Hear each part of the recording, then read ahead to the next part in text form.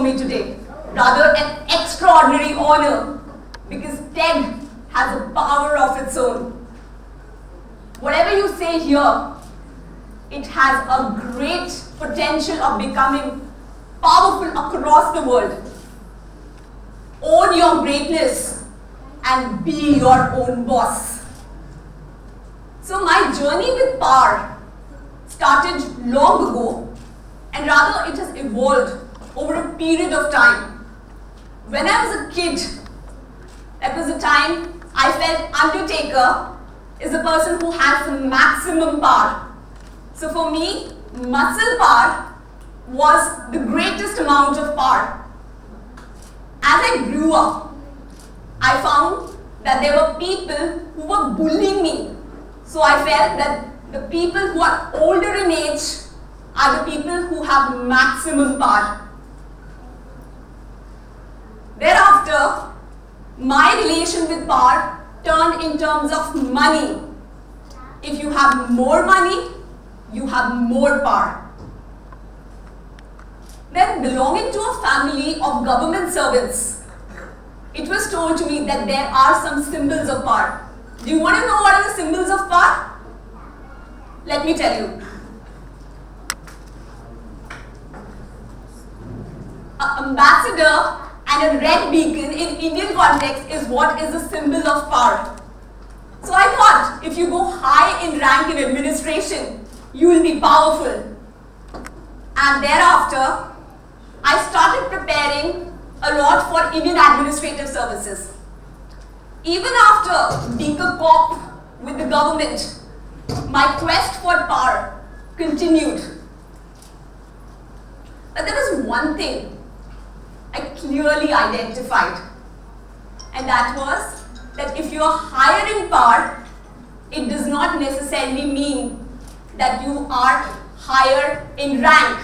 And likewise, if you are higher in rank, it does not mean that you are higher in power. So, let's see how has my concept changed over a period of time. Okay, let me tell you a story from my life.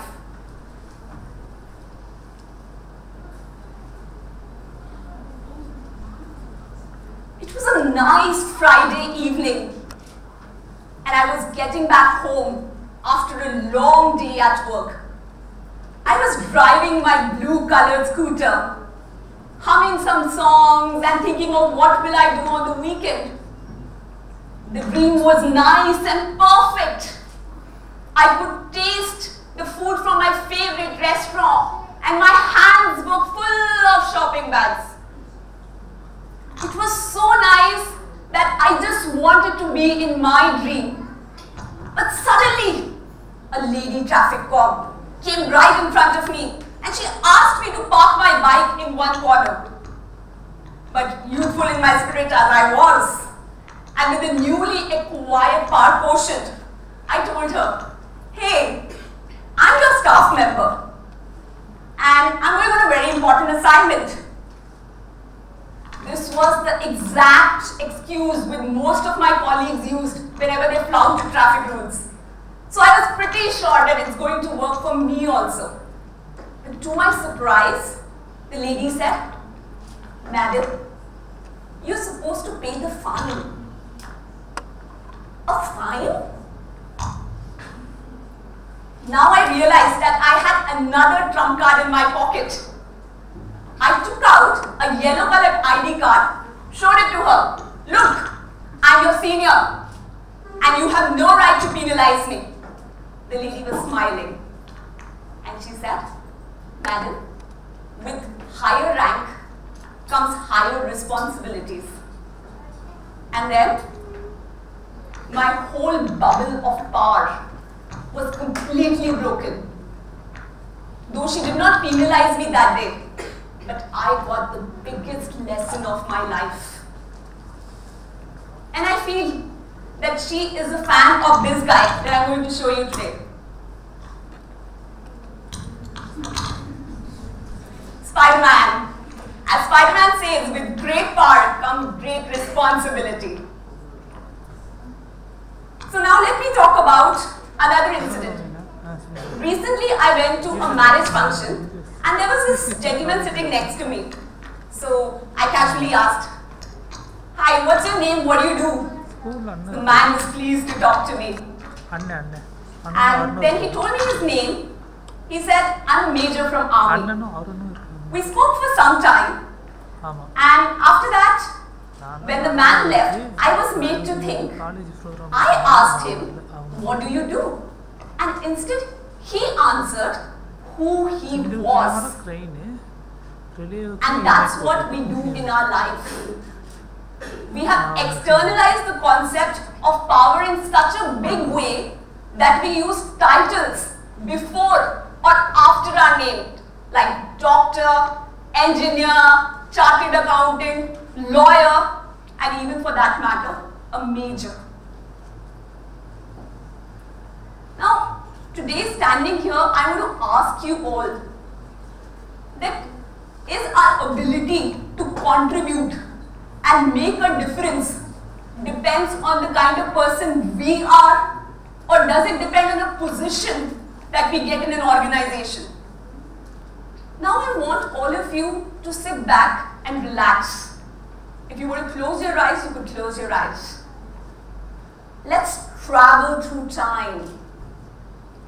Think of the time when you were a little kid, and as you were growing up, as a teenager, what did your parents and guardians talk to you about being powerful? Did they say that if you have more money, you are powerful? Or did they say, if you have more authority, you are powerful? Did they say that if you have more connections, you are powerful? Or did they say, if you love more, you are powerful? Or did they say, spirituality is the greatest power? Now I want you to absorb all those messages from your past and think about those things which your loved ones told you at that point of time. And as you do that, I want you to think that how is it showing up in your life today? Are you working in complete alignment to that, or are you working in complete opposition to that? There you are in life. When we are born innocent, free-flowing, open to receive so many things in our life.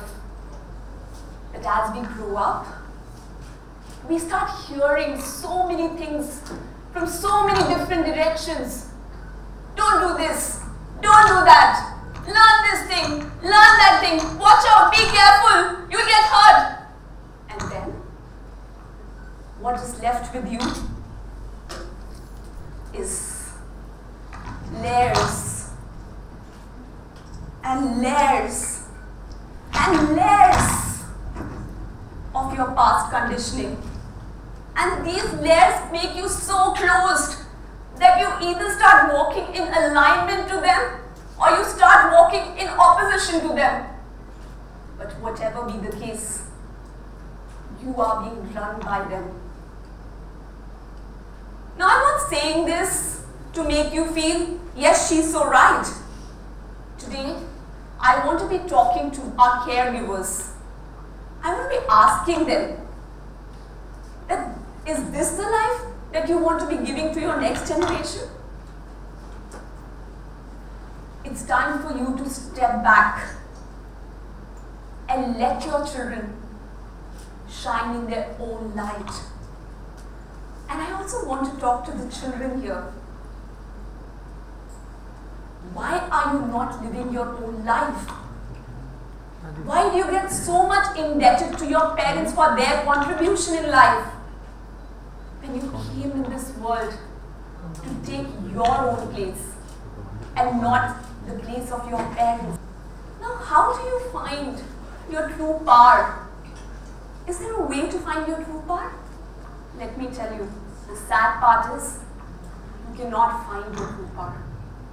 No career, no position, no authority, no money, no person can help you find your true power. The only way by which you can find your true power is by releasing, by removing the blocks of your past conditioning. And when you do that, you don't find your true self because you are already there. A lot of times, people are wandering from place to place in search of the right tree. And you know, the right tree is not there. The right tree is in here. And you need to grow that right tree from within. And like growing the tree is a process, owning your power is also a process. And you need to live that process. You need to love that process. The first step towards finding your true power and freedom is to disidentify yourself. Distinguish your mind from yourself. Look at it from a distance. Separate yourself. Get some space. And then you will be able to find that you are not this programming, but you are the entire hardware. You are not what's in the vessel, but you are the vessel itself. And you will find that you are more powerful than your mind. Now the first step is disidentifying yourself. The next step towards finding your true power is to identify your true calling. Now, if I ask you to identify your true calling, it does not mean you go from here, start pressurizing yourself, start asking yourself, what is my true purpose? What is my true purpose? Like owning your power is a process. Trying to find your true calling is also a process. And let's understand this process with the help of a story. Once, there was a frustrated old young man who went to a village where there was an old wise man. The young man said, I don't know what do I do with my life. I don't know how to find my life purpose. The old man smiled and said, follow me. And both of them went to a far away river. The old man said, look, there are three kinds of miners there. The first kind of miners are those who strike gold immediately. They find it, sell it, and then they rest peacefully. The second kind of miners are those who need to strive a little hard, but they know that there is gold in the river and they have seen others getting rich. So they persist and persist until they find gold. And the third kind of miners are those who forget, who feel that I don't know how will I get it. They get frustrated with this entire process and then they never find gold. Now the young man was impatient. He says, but what has this got to do with my life purpose? The old man smiled and he said, in life there are three kinds of people. The first kind of people are those who are able to find their true life purpose immediately. The second kind of people are those who take some time, but they spend some years in finding their life purpose, and one day they really find something worth living. And the third kind of people are those who just get frustrated in the process so quickly that they give up, walk away, and then they are never able to find their life purpose. And they have to return to that meaningless wandering. So I want to ask from you, are you the first kind of miners who know what they want to do in their life from a very young age and then follow that with passion, energy, enthusiasm? Are you the second type who are striving to find your life purpose? Or are you the third kind of people who get frustrated and give up too early. Wherever you are, the river is full of gold, and the idea is to strive, to persist till you find gold. Now, once you get your life purpose and you identify your true path and become your own boss, what do you think will be possible? How will your life change? Once you find your true life calling, you will start living your life with passion. You will make the life of others wonderful. You will make this world a better place to live in. And you will be far more richer than you can ever imagine. And you will feel as though the face of God was smiling upon you. Now, Nelson Mandela puts it very beautifully. The deepest fear is not that we are inadequate. The deepest fear is that we are powerful beyond measure. It's the light, not the darkness, that frightens us. And as we let our light shine, we unconsciously give permission to others to do the same. As we liberate ourselves from our fears, our presence will liberate others. And let me tell you, you can never be your boss until you decide. Until you decide. Thank you.